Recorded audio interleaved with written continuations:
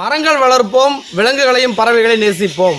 மரங்கள்லாம் இந்த மாதிரி மரங்கள் என்னை சுற்றி இருக்கு பாருங்கள், பறவை சவுண்டு கேட்குது. இதுதான் சொல்கிறேன். இயற்கை மருத்துவம் மாற்று மருத்துவ நிபுணர் மருத்துவர் இளந்தமிழன் இப்ராஹிம் பேசுகிறேன். என்னுடைய பழைய வீடியோ புதிய எழுதி கீழே இருக்கிற பெல் பட்டன் பக்கத்தில் சப்ஸ்கிரைப் பட்டன் அழுத்துங்க. ஃபேஸ்புக் வாட்ஸ்அப் மற்றவங்களுக்கு ஷேர் பண்ணுங்கள். தமிழுடைய பாரம்பரிய மருத்துவம் வாழ்வியலை சொல்லிக் கொடுக்க செய்யப்படுற தொலைக்காட்சி உங்களுடைய ஆதரவு தொடர்ச்சியாக கொடுங்க. இப்போ நம்ம பார்க்குற விஷயம் என்னென்னு பார்த்தீங்கன்னா, ஆண்மை பெண்மைக்கான அந்த மலட்டுத்தன்மை நீங்கிறதுக்கு தேநீர் குடித்தா நல்லது. அது என்ன தேநீர்? நிறைய பேர் நினைக்கிறாங்க, என்னது தேநீர்லாம் நிறையா நச்சுக்கிருமிகள் அடிக்கிறாங்க அப்படின்லாம் சொல்கிறாங்க. இவரே நிறைய வீடியோக்கள்லாம் அது மாதிரி போட்டிருக்கிறார். ஆனால் அப்புறம் தேநீர் குடிங்கன்றாரு அப்படின்ட்டு. இது என்ன தேநீர் அப்படின்னு பார்த்தீங்கன்னா, மூலிகை தேநீர். அது என்ன மூலிகை? முருங்கை இலையில் செய்யப்பட்ட மூலிகை. முருங்கை இலையை வந்து சில இடங்களில் பவுடர் ஃபார்மேட்டில் கூட விற்கிறாங்க. ஆனால் அது எந்த அளவுக்கு நாட்டு முருங்கைன்னு தெரியாது. அதனால் நம்ம அதை வந்து பார்த்து குழம்பிக்க வேண்டாம். ஆனால் நம்ம என்ன செய்யலான்னா, வீட்டு முருங்கை இருக்குது இல்லைங்களா, வீட்டு முருங்கை உங்களுக்கு தெரிஞ்சு ஒரு முருங்கை மரம் இருக்குது, நல்ல உயரமாக இருக்கணும். ஹைப்ரிட் மரங்கள் பார்த்தீங்கன்னா கட்டையாக இருக்கும், ஆனால் காய்ச்சி தங்கும், அப்படியே தள்ளும். காய்கள் சின்னதாக இருக்கும், காய்ச்சி தள்ளும், இலைகள்லாம் பெருசாக இருக்கும். அது வந்து ஹைப்ரிடு.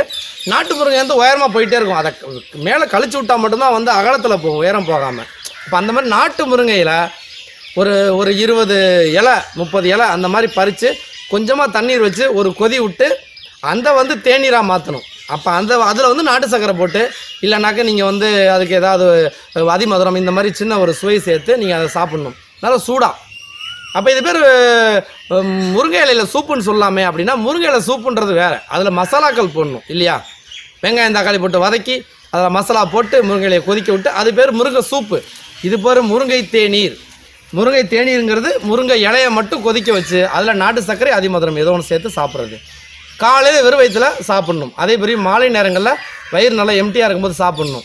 சாப்பிட்டா ஆண்கள் பெண்களுக்கு இந்த ஆண்மை சம்பந்தமான, பெண்களுக்கான அந்த மலட்டுத்தன்மை சம்பந்தமான விஷயங்களுக்கு நிறைய சப்போர்ட் பண்ணும். காரணம், அதில் இருக்கிற முக்கியமான 2 சத்துக்கள், ஒன்று கால்சியம், இன்னொன்று மெக்னீசியம். நிறைய சத்து இருக்குது, ஆனால் கால்சியம் மெக்னீசியம் ரெண்டும் பார்த்திங்கன்னா ரொம்ப சப்போர்ட் பண்ணும். சரி, இது யாருக்காவது சப்போர்ட் பண்ணாது, யாருக்கு பண்ணாது அப்படின்னு பார்த்தோம்னா, அதிகமாக மருந்து மாத்திரை அளவுக்கு அதிகமாக எடுத்துக்கிறாங்க பாருங்கள், அவங்களுக்கு சப்போர்ட் பண்ணாது. அப்போ உடனே நம்ம எல்லோரும் நினைப்போம், நம்ம வந்து குறைவாக தானே சாப்பிட்றோம் அப்படின்னு. மருந்து மாத்திரை சாப்பிட்றதே முதல்ல தவறு. அவசர காலங்களுக்கு மட்டும் தான் சாப்பிட்ணும். கிரானிக்காக 4 பட்டு சாப்பிட்டுக்கிட்டு இருந்தால் அது வந்து அது 5 கிராம் சாப்பிட்டாலும் ஒன்று தான், 50 கிராம் சாப்பிட்டாலும் ஒன்று தான், உடம்பை கெடுத்து டேமேஜ் பண்ணிவிடும். சரிங்களா?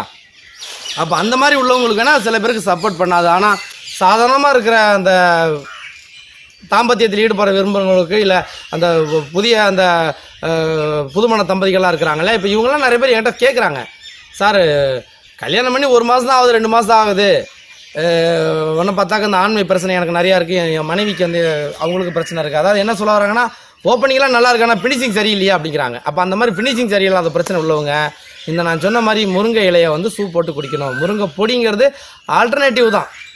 சரிங்களா? அது கிடைக்காத ஊர்களில் வெளிநாடுகளில் இருக்கவங்கன்னா பயன்படுத்தலாம். மற்றபடி நம்ம பகுதிகளில் கிடைக்கும்போது ஏன் விடுவானே. ஆனால் தென்னிந்தியா பொறுத்த வரைக்கும் முருங்கைக்கு பஞ்சம் கிடையாது. அது குறிப்பாக தமிழ்நாட்டை பொறுத்த வரைக்கும் அது பிரச்சனையே கிடையாது. அதனால் அது பயன்படுத்துகிறவங்களுக்கு இந்த ஆண் மலட்டுத்தன்மை, பெண் மலட்டுத்தன்மை இதுக்கெல்லாம் வந்து இல்லாமல் நல்லா பீரியட்ஸ் நல்லா வந்து பெண்களுக்கு சப்போர்ட் ஆகும். அதேமாதிரி ஆண்களுக்கு பார்த்திங்கனாக்கா அந்த விந்தணுக்களுடைய உற்பத்தி கவுண்டிங் இன்க்ரீஸ் ஆகிறது, இந்த மாதிரி நிறைய ஆகும். நான் ஏற்கனவே இதோட தலைப்பில் நிறைய வீடியோக்கள் போட்டிருக்கேன். ஆனால் தொடர்ந்து நம்ம வந்து மக்கள் மருத்துவம் இயற்கை வைத்தியசாலை மூலமாக இதை ஆராய்ச்சி பண்ணி ஒரு பொருளையாக நமக்கு வெளியில் சொல்லிக்கிட்டு இருக்கோம். அப்போ இந்த மாதிரி விஷயங்களையும் கொஞ்சம் முயற்சி பண்ணி பாருங்கள். வாய்ப்பு கிடைக்காதவங்க, மற்ற விஷயங்கள் வாய்ப்பு கிடைக்காதவங்க இதை பயன்படுத்தி பாருங்கள். என்னோடய வீடியோ உங்களுக்கு கண்டிப்பாக பிடிச்சிருக்கும் நம்புறேன். கீழே இருக்கிற பெல் பட்டன், பக்கத்தில் இருக்கிற சப்ஸ்கிரைப் பட்டன் 2 அழுத்துங்க. ஃபேஸ்புக் வாட்ஸ்அப்பில் மற்றவங்களுக்கு ஷேர் பண்ணுங்கள்.